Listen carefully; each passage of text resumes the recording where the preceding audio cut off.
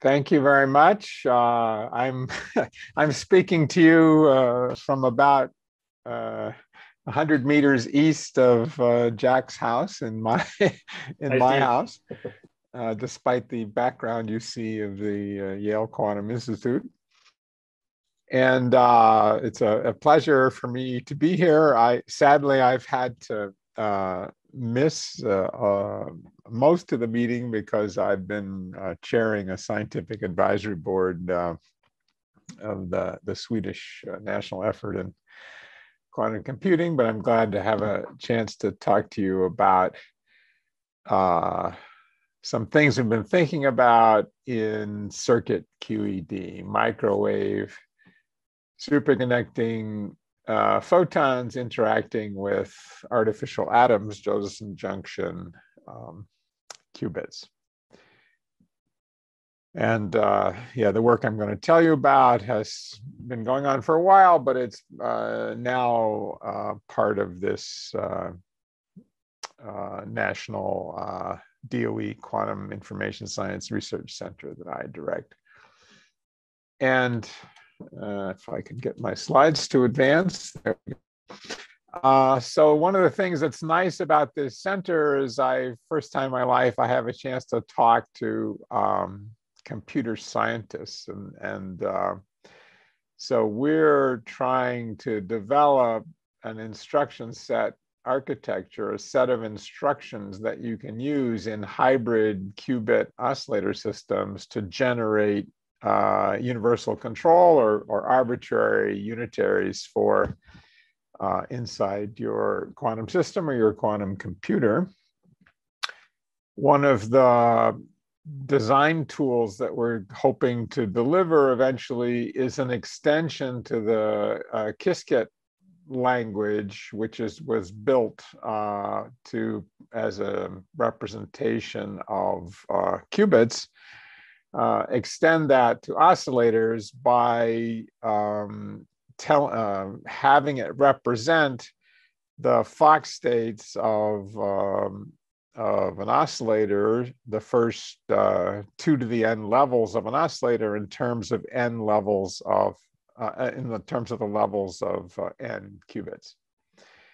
And we're also interested in my postdoc Michelin Solé is interested in sort of designing optimal control pulses to realize each of the elements in this instruction set very accurately. So we're interested in a hybrid discrete variable, continuous variable hardware. So the discrete variable is superconducting qubit. It's not literally 2 levels, but it's anharmonic enough you can approximate it as a 2-level system, coupled to microwave resonators, which are very close to harmonic oscillators.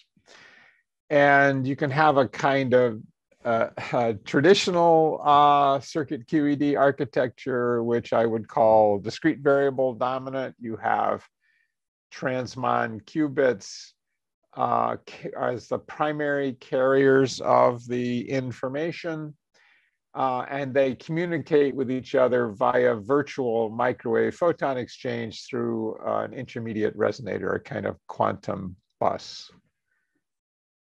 But we've become, and this has become kind of the dominant architecture in the industrial world, IBM and Google and Rigetti and so forth. But since developing this, we've become interested in another version which inverts this and puts the quantum information into superpositions of Fock states of microwave photons and high Q resonators. But because they're harmonic oscillators, you don't have universal control over them unless you have ancilla nonlinear elements that provide 3 or 4-way mixing. And for us, those will be objects, either the transmons that were the qubits before, or some related circuit involving a Josephson junction that gives you anharmonicity. So I want to talk a little bit about quantum control and measurement of such hybrid systems, both theory and experiment. Here are a couple of recent theory overviews of ways to create non-Gaussian states and achieve universal control over these hybrid systems. There's a very interesting recent preprint from Ike Chuang's group at MIT. It's written for ion traps, but we're thinking about how we might take advantage of some of the ideas in this paper, in which your control pulses are guaranteed to move you around in the harmonic oscillator Hilbert space, but never go above, provably never go above a certain maximum boson number. So it's a very interesting paper. Okay, so here's our basic Hamiltonian setup. We have some kind of microwave resonator with a Q of 100 million or half a billion.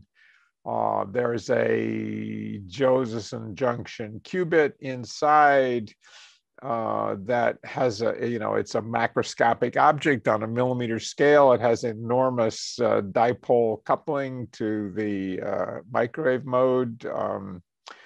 100,000 times larger vacuum-Rabi coupling than you would achieve if this were an atom-sized object instead of a millimeter-sized object. And so we have the harmonic oscillator of a single mode of the cavity. We have the qubit Hamiltonian, which I'll just write as a projector onto the excited state. It's a two-level system. And then a four-wave mixing term, unlike the three-wave mixing that Jack just showed, in which there's a coupling, there's a dispersive coupling, provided that the qubit and the cavity are at strongly different frequencies, perhaps 20% different, between the photon number in the cavity and the excitation number in the qubit. On top of that, we'll have a linear drive on the cavity to displace it, and a Rabi drive with an adjustable amplitude and phase on the qubit. And because this dispersive coupling is enormously strong, it can be 1,000 line widths, 1,000 times larger than the line width of the cavity or the atom. You can do remarkable things. You can displace the cavity conditioned on the state of the qubit. You can rotate the qubit conditioned on the state of the cavity. And together, these provably give you universal control, as described in this paper from Liang Zhang's group. So that's what I'm going to talk to you about. Here's just a pretty picture from the Shulkoff group showing the kind of universal control that's available. Here's a 3D post superconducting cavity. There's a drive for the cavity. There's the ancilla transmon. There's a readout resonator for the transmon. There's a drive you can put in on the transmon. And using, once the Hamiltonian is calibrated, we can compute an optimal control pulse that whose two quadratures shown in blue here are on the transmon and two shown driving the cavity. And we can deterministically take the system from the ground state of the qubit and ground state of the oscillator to ground state of the qubit and the n=6 Fock state of the cavity. Here you see the population, measured population distribution peaked at 6. Here you see the Wigner function of the resulting state. This is the position and momentum of the cavity oscillator. And this data is relative, this kind of tomography is relatively easy to do experimentally. And the key enabling resource is the ability to use this strong dispersive coupling to measure the photon number parity. So you can measure the Wigner function by just displacing a point in phase space to the origin and measuring the average parity. It's very simple and direct tomography. All right, so the thing I've learned from talking to computer scientists who are thinking ahead to the days when we'll have quantum computers with thousands or millions of qubits, it's not possible to use optimal control theory pulses individually designed for each of the 1,000 qubits to generate an arbitrary unitary operation to execute some algorithm on your quantum computer. The only way you can do this reliably in a system sense is to create a discrete instruction set architecture. It has practical advantages, and it also allows theorists to reason about the software and algorithmic complexity of a particular task. How many times do you have to apply these standard gates? What's the circuit cost? And it's really what you have to do to build stable modular systems. So we can, of course, have simple qubit rotations around essentially any axis, then do those in a way that's independent of the state of the cavity. I'll call those unconditional ancilla gates. I can have unconditional Gaussian operations on the resonator independent of the ancilla with displacement of the oscillator, rotation of the state and phase space. That's just a trivial change in your phase of all subsequent drive amplitudes. Using four-wave mixing from ancilla transmons, it's fairly easy to get squeezing, up to maybe 10 dB, 8 to 10 dB. Two-mode beam splitters, which are also frequency converting, can connect two different resonators at different frequencies as if they were degenerate and connected by an optical beam splitter. And same with two-mode squeezing. So those are, standard Gaussian operations. But we're interested in non-Gaussian operations and ones that entangle a qubit, ancilla qubit, and the cavity using this strong dispersive coupling. And as I said, this coupling is so strong that you can very highly resolve the individual peaks in the qubit spectrum, the transition frequency of the qubit from ground to excited state shifts by the changes by the dispersive pull. I've changed units, so it should be chi, not 2 chi here.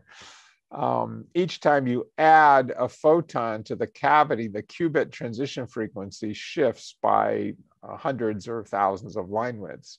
And so you can apply a microwave tone at this particular qubit frequency, the one that, and it'll be on resonance if and only if there's exactly one photon in the cavity, and therefore effective at rotating the qubit around some arbitrary axis in the XY plane of the Bloch sphere by an amount and around an axis that's determined by the phase and amplitude and duration of this qubit drive.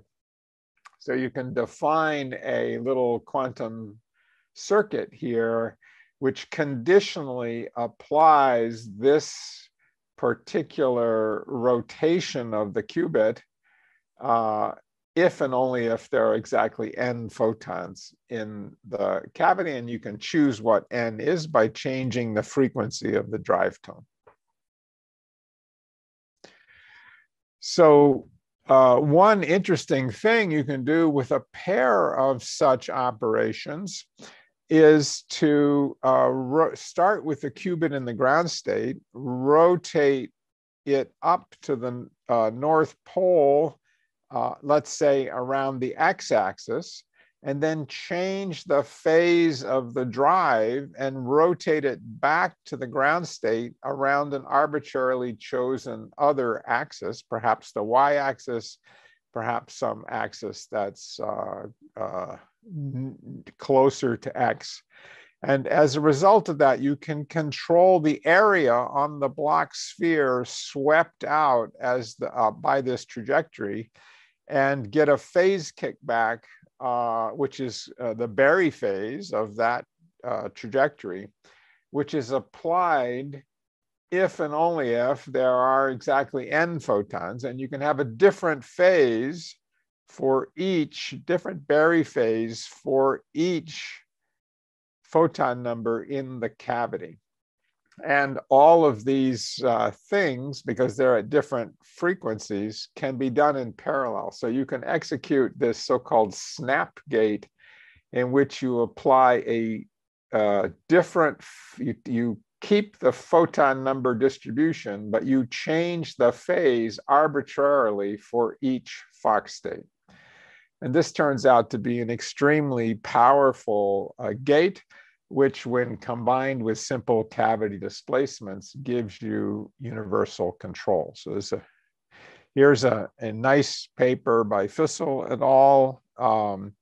In which you do cavity displacements, you do these snap gates and you just alternate them. And you adjust the parameters in these gates until you approach whatever unitary it is that you're trying to produce.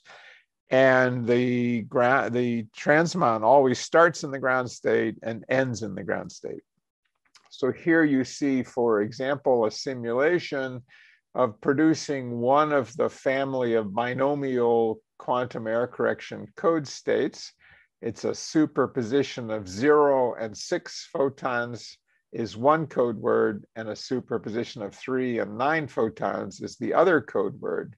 And this quantum error correction code is capable of correcting 2 photon losses as well as 1 dephasing event.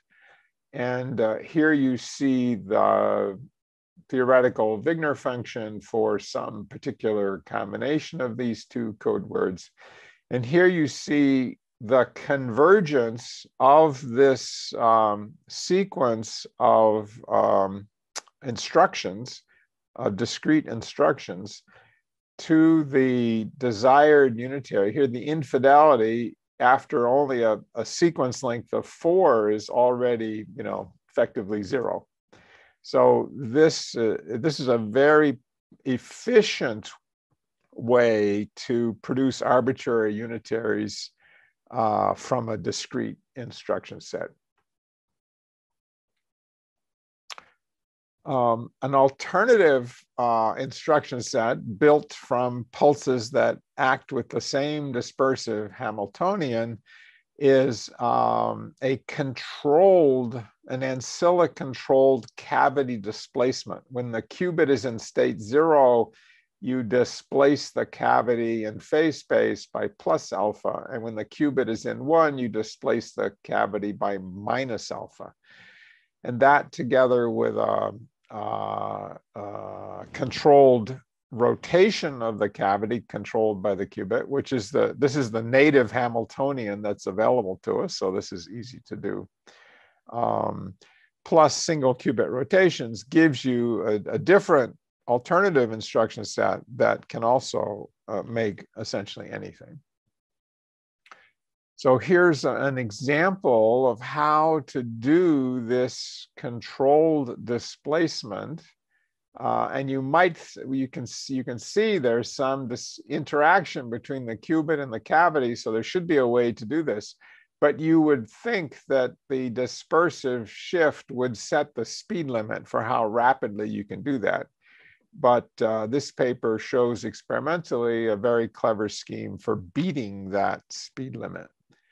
So we're going to turn on a drive on the oscillator, go to a displaced frame to eliminate that drive. And then we will, plugging this into here, we see a term we want, a classical control times a three-wave mixing term that conditionally displaces the oscillator either in position or momentum, depending on the phase of this displacement. And then some terms that we do not want that we need to echo away.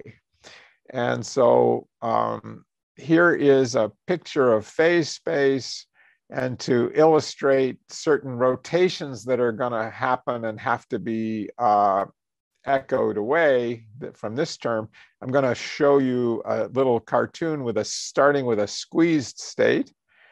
And the protocol is you apply a Hadamard to the ancilla to take it to an equal superposition of ground and excited so that I can get two different displacements, plus alpha and minus alpha.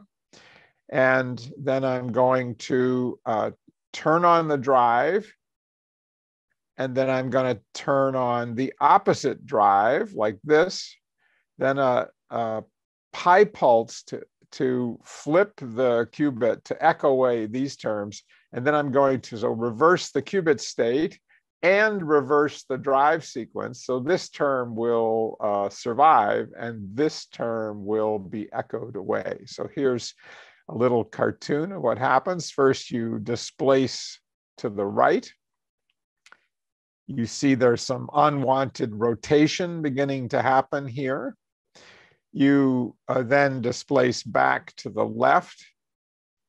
Then you flip the qubit, interchanging ground and excited, and then you reverse the drive sequence on the cavity.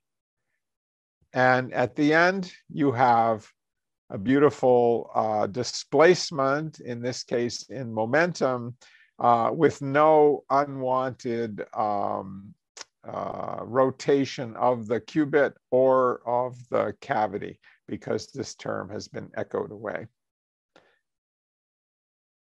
This can be done in about 20 times faster than the rate chi. The time it takes to do the gate just goes down and down as you make the strength of this displacement larger and larger, here going up to alpha of 20, corresponding to as many as 400 microwave photons in the cavity. So the whole gate can be done much faster than you might have thought. And it's convenient for technical reasons to reduce the size of the dispersive coupling and then speed up the gate using this trick.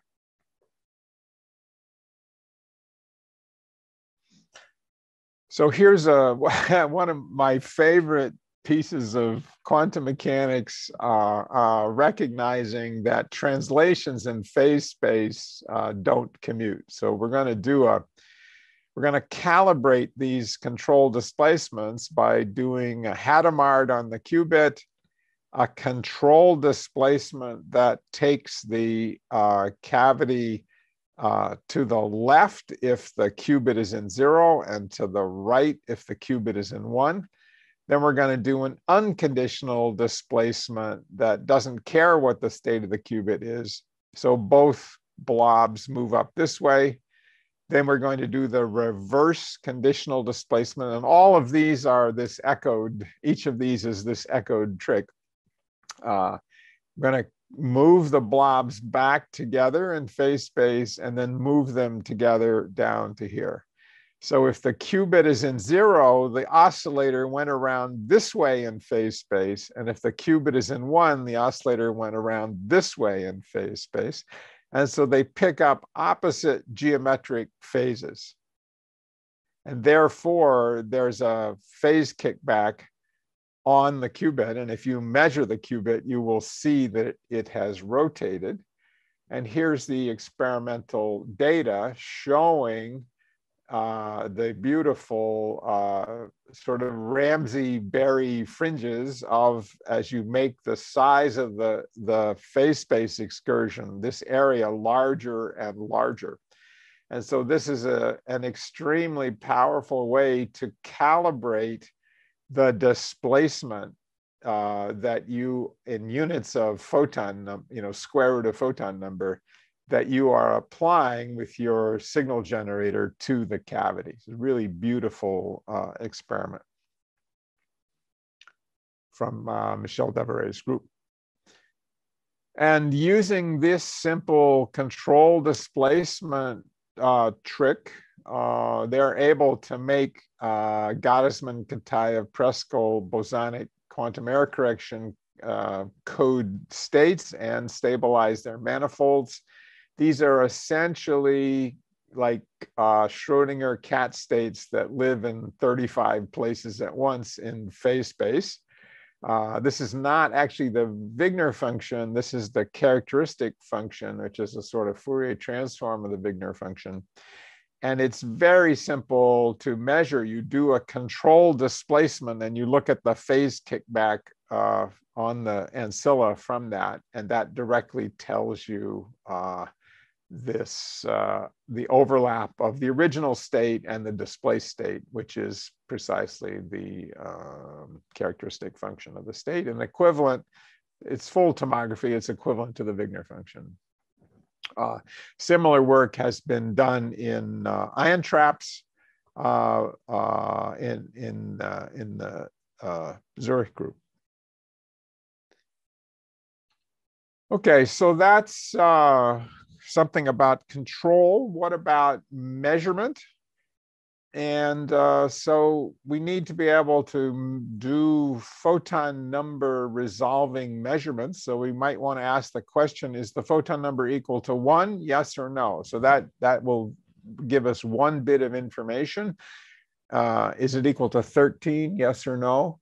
But it's not a very efficient way to sample the photon number, because if there are, say, 256 possible photon numbers, the answer is likely to be no most of the time. So it has a large query complexity, is inefficient sampling, but it's easy to understand. So we'll start with this and then we'll show you something better. So we use this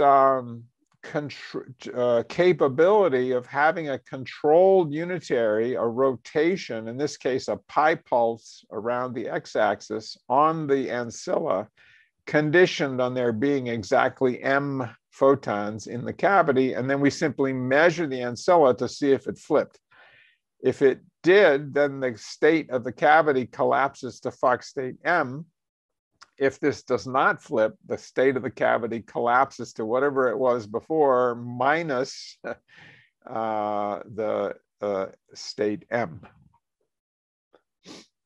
So again, this works the same way I showed you, by applying tones at a frequency selected to flip the qubit depending on how many photons there are in the cavity.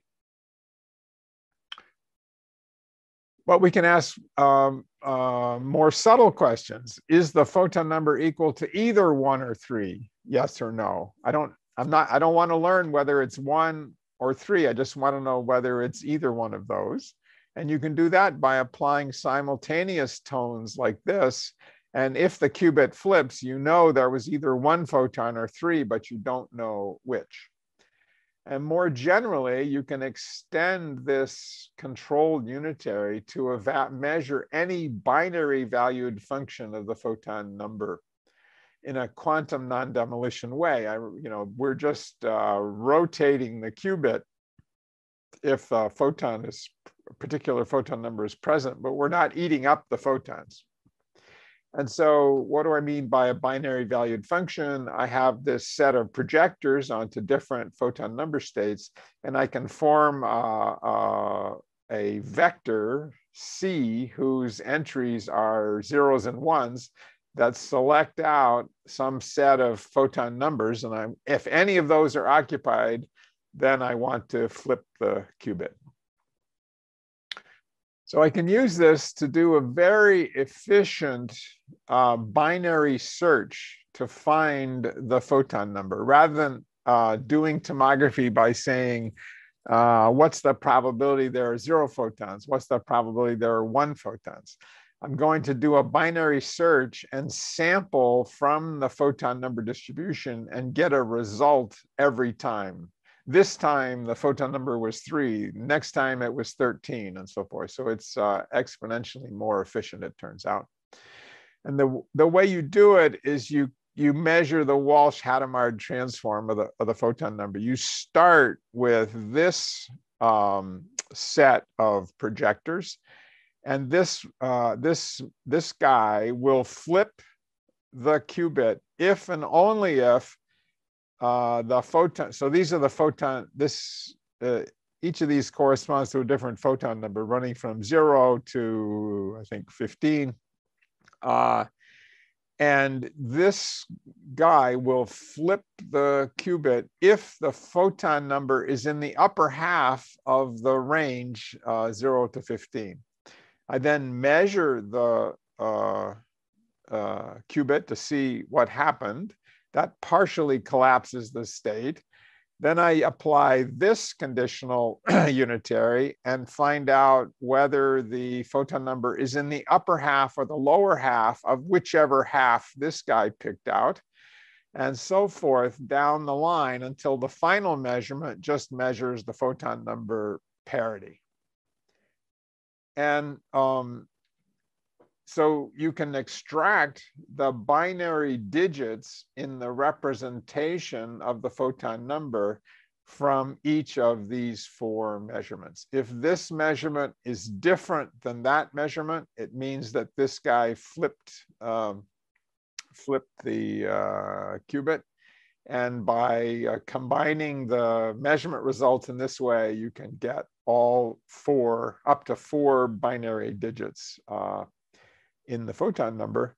And thus, as a result, the circuit costs, if you're able to sample up to some n max number of photons, the circuit depth is only log base 2 of that. And it's exponentially more efficient than asking, are there 0 photons? Are there 1 photon? Are there 2? Are there 3? And you get, so it's true boson sampling and exponentially more efficient. So we can use this this ability to make non-trivial measurements and control to build a toolbox for hardware efficient simulation of physical models containing bosons. We can also use this for hardware efficient bosonic quantum error correction, but I don't have time to talk about that. So I'm going to tell you about an experiment, a quantum simulation of the optical spectra of vibrating molecules. We're going to compute with this simulator the Frank-Condon factors for some molecules, treating it as a boson sampling problem. So it's a kind of Gaussian boson sampling, but boson sampling is where you have a network of beam splitters, you put in Fox states, and then you measure the photon number distribution at the different output ports. And all the interferences make this, in principle, difficult to compute classically if you have a large enough system.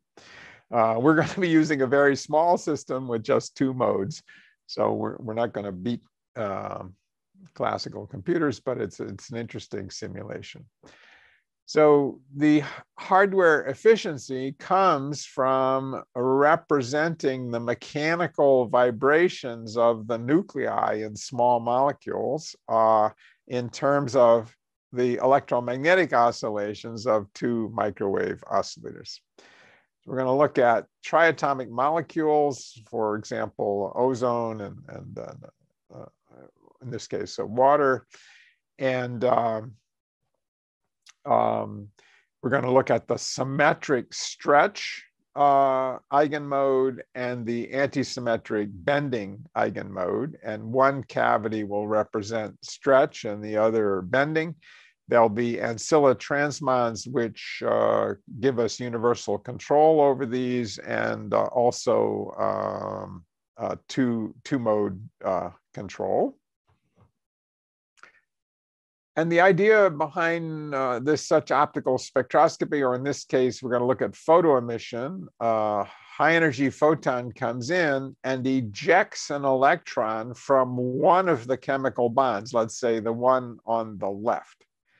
So this has now changed the spring constant of this bond, and it's broken the left-right reflection symmetry in the molecule. As a result, it displaces, squeezes, and mixes the two normal modes because it breaks the reflection symmetry. Another way to say it is that think of the vibrational coordinates, the bend coordinate and the stretch coordinate, are moving on a potential energy surface, the blue one, which is aligned with these symmetry chosen axes. But after you break one of the bonds, the whole potential energy surface changes spring constants and gets displaced and gets rotated to a new direction because these are no longer good symmetry directions. And the name of the game is to start with some particular vibrational state here and project it onto the eigenstates of the new potential energy surface to find the probability distribution of the number of different vibrations that you leave behind. That's called, chemists call that the Doctoroff transformation.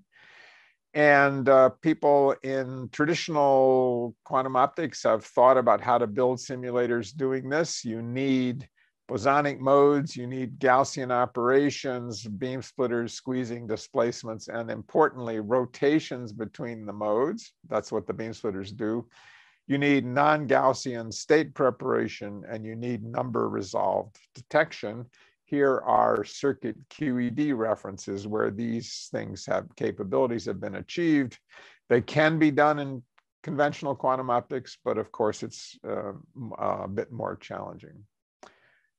So here is the circuit implementation of our quantum simulation done by Chris Wang and Rob Shulkoff's group and published here. So again, there's two cavities, Alice and Bob, or stretch and bend. There's an ancilla coupled to each, and there's a coupler ancilla that couples the two together.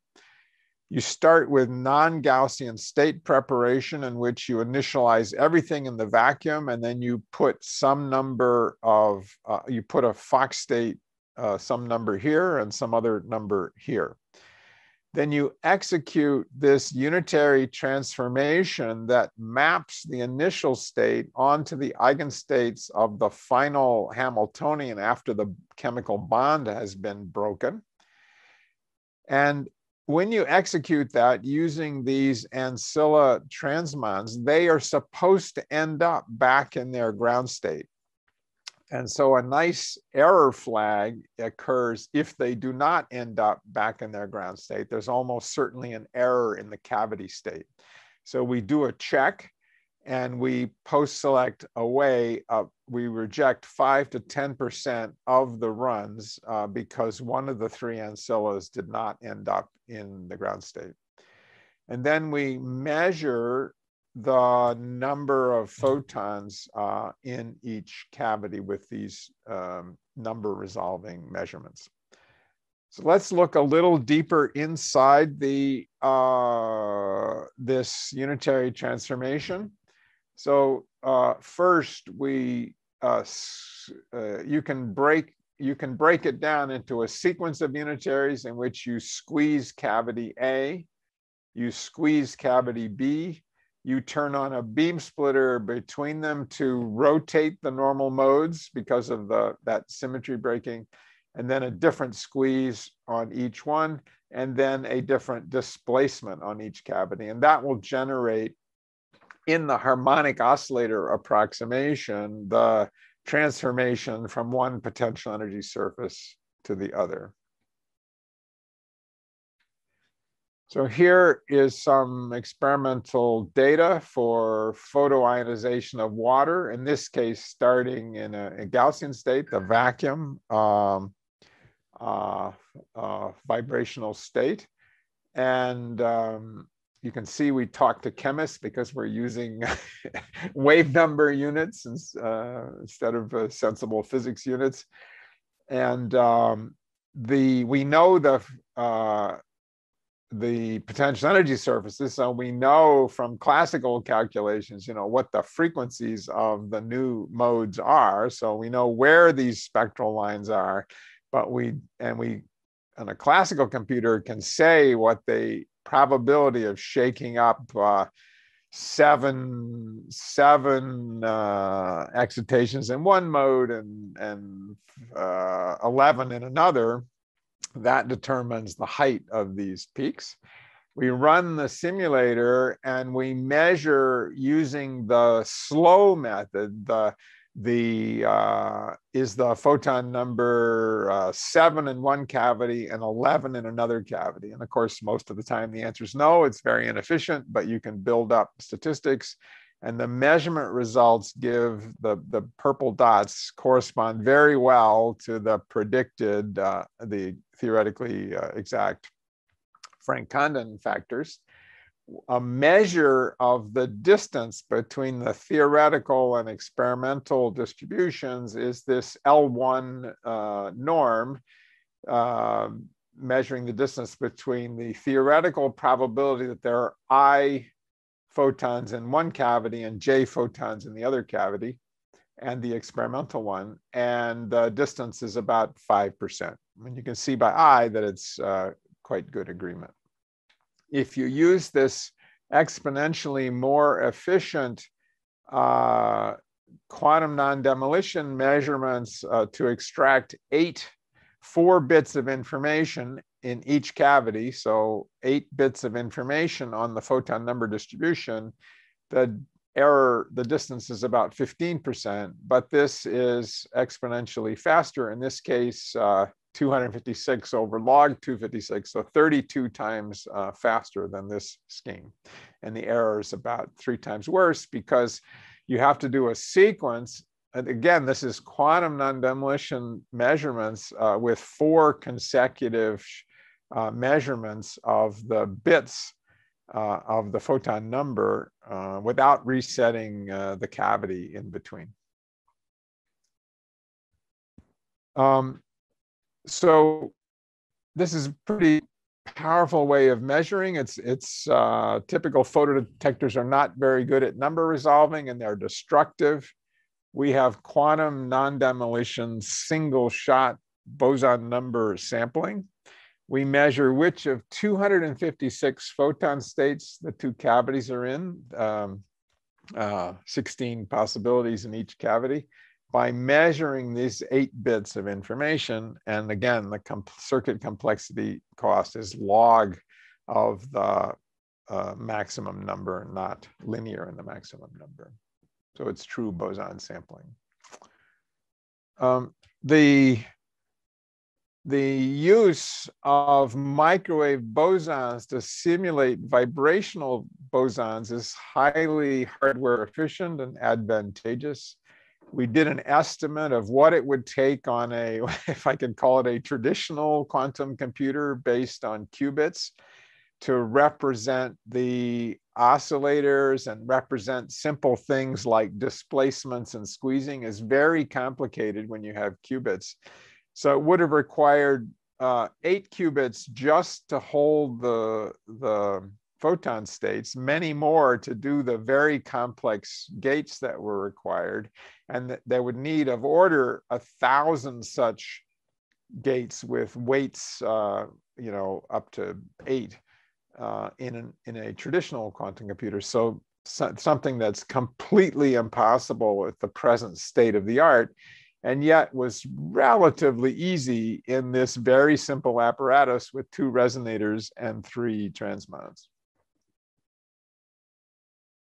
And here you see an example of a non-Gaussian initial state with ozone with one vibrational quanta in the stretch and one in the bend and two in the bend. And you see completely different shape spectra, of course. So I didn't talk about quantum error correction, but my take-home messages are that both quantum error correction and quantum simulations of physical models containing bosons are much more efficiently done if your hardware actually contains native bosons, in particular microwave photons. And simple instruction set architectures can be constructed that allow you to efficiently synthesize essentially any unitary transformation. We can't do, thousands of photons, but we can do have efficient control over 256 photon states spread over two cavities. So, and hope to do better in the future. So here's Chris Wang and Jacob Curtis, who led the experiment I showed you on the Frank Condon factors in the Shulkoff lab. Here are some actual chemists that we learned a lot from about this problem. Ike Chuang helped us do the circuit complexity analysis for the traditional quantum computer. And I showed you GKP states from the Deveray lab, with whom we also collaborate. So I'll stop there and be happy to answer questions.